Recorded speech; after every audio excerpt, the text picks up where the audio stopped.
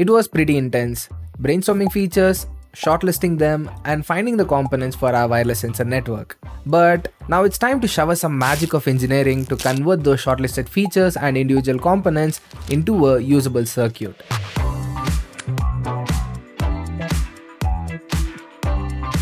I'll be using KiCad and Git to design and manage the complete lifecycle of this project. If you're new to this, I'll put a link in the description where you can learn both.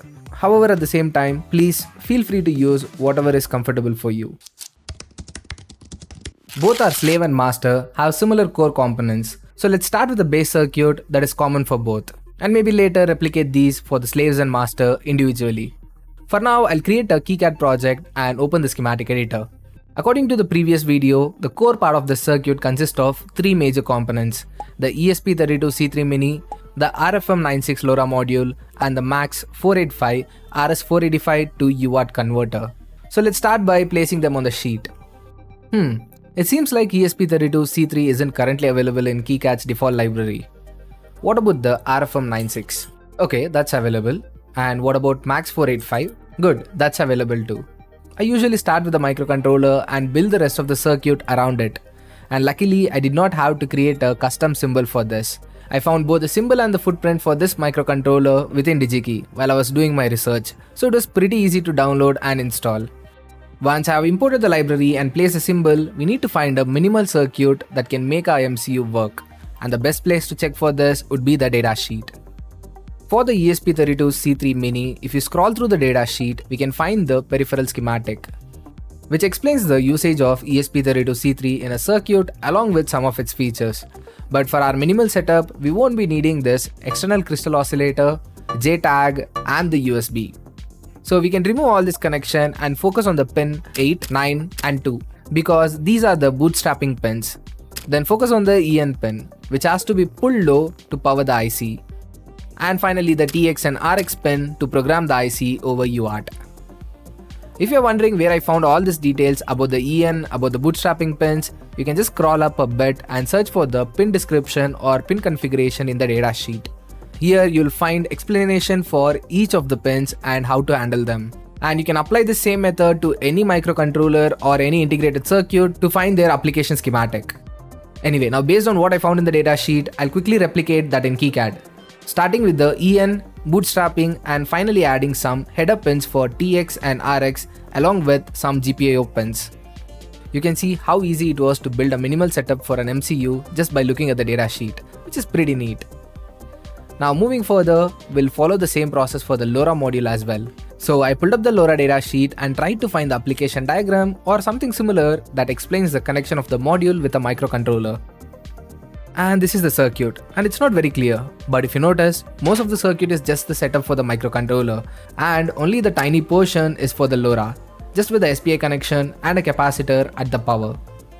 That makes our work a lot easier as we can connect this SPI pins to any pins on the ESP32-C3 because it supports something called GPIO matrix, which lets us map any peripheral to any GPIO. But just to reduce some headaches down the road, always stay away from this bootstrapping pins, even though they can be used as GPIO and special function pins. Now for the final component, the MAX 485, I did not go through the datasheet, but apart from the datasheet, I found two products that's already on the market, which makes it more reliable since it's already been tested and is in production. Here are the two circuits for the products. The first one is pretty simple. It just adds a terminating resistor of 120 ohms, some pull-up resistors, and some pull-down resistors. And finally a 10 UF and a 0.1 UF capacitor at the power. I would love to explain the reason for these resistors, but it's beyond the scope of this video. So I'll give a link in the description that talks more in detail about the RS485 protocol. Anyway, this first circuit did not work well for me in the past when I used the Modbus protocol. I faced some of the other trouble using this. So I chose the next circuit where they use some inverter NOT gates which handles the data direction on the RS485 bus, along with some TVS diodes and a fuse to keep the RS485 bus stable. Overall, this particular circuit worked for me in all situations without any issues. I'm guessing it's because of the TVS diode, which prevents transient voltage and makes the communication very stable. So I'm going to add the first circuit along with the TVS diodes. With that, we have completed our core connections. Now let me prettify this circuit and quickly save and commit this project. Once that's done, I'll copy the schematic and create a new KiCad project for our master node and paste your schematic in the new master schematic editor. The one thing that I want to add to the master node along with the core feature is the power management. In the master node, I need two power systems. One to power the external circuit with 5 volt and 2 amp, and one to power the rest of the circuit with core components on board. But even before that, we need to stabilize and protect the input that will go into the circuit. By doing this, we'll make sure our power system is very stable, robust and reliable. So we are going to focus on 3 key things: overcurrent protection, transient voltage protection, finally a reverse voltage protection. So first let's start with the power port where we can receive the input. In this case, I'm using a DC jack. Then let's start by adding a fuse, which will break the circuit if my circuit starts to consume more than 2 amps. Since it's a polyfuse, once we disconnect the power and fix the faulty component or the short circuit, the fuse will automatically repair or say heal itself to its normal operation, unlike a regular fuse where you have to manually change it. Now we can look into the transient voltage protection. Usually when you turn on any system, the voltage doesn't reach its set value instantly. It takes some time to slowly rise to the set value. And this can sometimes affect the SMPS circuit or other circuit that are voltage sensitive. To solve this, we can use a TVS diode which will prevent this and allow the voltage only when it's stable. Finally, for the reverse voltage protection, I'll be using a Schottky diode. This allows current to flow only through one direction. So when the polarity is changed, the circuit will be cut off. There are 2 reasons why I chose a Schottky diode instead of choosing a generic one. One, it has a very low resistance in nature, so there will be very little power loss. Secondly, it has a very fast recovery time. But you might think, why use reverse voltage protection if you are using a barrel jack? Isn't it a standard connector? That's because the male connector comes in 2 ways. One is a center positive and the other one is a center negative, where the polarities are reversed on the pins. So just to be doubly cautious, we'll be using the reverse voltage protection. After implementing this in our setup, we have a pretty stable and protected input. Now with this input, we can start creating our 2 power management systems. Let's start with the external supply of 5 volt and 2 amp. For this, I chose LM2596S-5. One of the main reasons for using this particular IC is that it's very commonly available and it's super low cost. And also you would have noticed this being used in most of the DIY projects. Here for the circuit, I'll follow the same process as before and check the data sheet and draw the circuit. Next, to power our core circuit, we need a 3.3 volts, and for this I chose the AMS1117. Even though this has a little power loss compared to other parts in the market, I chose this because it's inexpensive and outputs a higher current. And also it's a very simple circuit with just few input and output filtering capacitors. And now finally, to finish the schematic, I'll just include a WS2812B RGB LED to finish our master node. Now don't forget to save and commit the changes.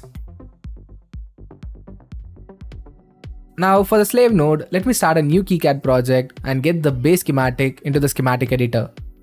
Now for the slave node, we'll have 4 stages of power management. Unlike the master node, we'll be handling the power from the DC input, handle the power from the battery, and then handle the power to the core circuit, and finally handle the power to the sensor.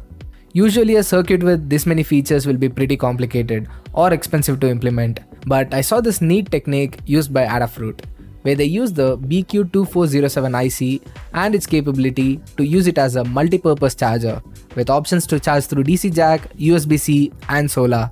And also it can directly power the circuit from any of this input while charging the battery simultaneously, which makes this circuit very efficient for battery operation.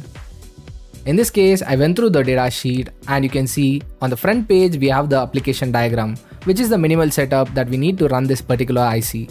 It looks very simple. All you need is 2 LEDs to indicate power good and charging, and then some battery connection, and then some resistor to limit the charging current. To understand better, I also referred back and forth between the Adafruit circuit. Since the circuit is little complicated, I think it's the best time to show you how to use the hierarchical sheet. Just click on this tool or use the shortcut S and then draw a small rectangle which will hold our schematic. For the name, I'll just call this battery management circuit. Now once the hierarchical sheet is created, just double click on it, which will open up a brand new sheet where we can draw the battery management circuit. Now to go back to the main sheet, there are two methods. You can either use the navigator over here and then click on the root page option. And to go back to the battery management circuit, you can either click on this or you can just click on battery management circuit on the navigator. If you don't like to use the navigator over here, you can close the navigator and then use the arrows on the top, which will take you back to the previous sheet that you are working on. Even though you can navigate between these sheets, they both are not interlinked yet. For example, we can't refer this battery label outside this sheet. To solve this, there are two ways. You can either use a global schematic which can be used throughout any schematic, or you can use the second method, that is hierarchical label, which is very similar to your regular label. Just create them and let's give it a name and just click on OK. And here you can see the difference between the hierarchical label and a regular label. Whereas this label helps us connect one sheet to another sheet. Let's see how to do that. And also let me complete the circuit wherever the output is necessary. Once that is done, I'll save the schematic and go back to the root sheet and then use the import hierarchical sheet pins and then click on the battery management circuit. And here we can see the output label has been imported. You can select any location and just do a left click. And here we can connect a different pin or a label, which will make the connection on the other sheet as well. Now with this BQ2407 IC, we are done with two types of power management, handling the DC power input and handling the power from the battery. Now to power the core circuit, we need to use a linear regulator, just like the master node. But I'm not going to use the AMS1117 because of its huge voltage and power loss, which will affect the battery use case of the slave module. That is why I'm choosing MIC5219. This will power the entire core circuit. And also it can handle up to 500 mA of current, which is more than required to run the core circuit. Since we are planning to use industrial sensors, the voltage range on most of the sensors on the market is around 12 to 24 volts, or sometimes even more. So that is why we need to include a boost converter to either step up the input voltage or the battery voltage to the required level.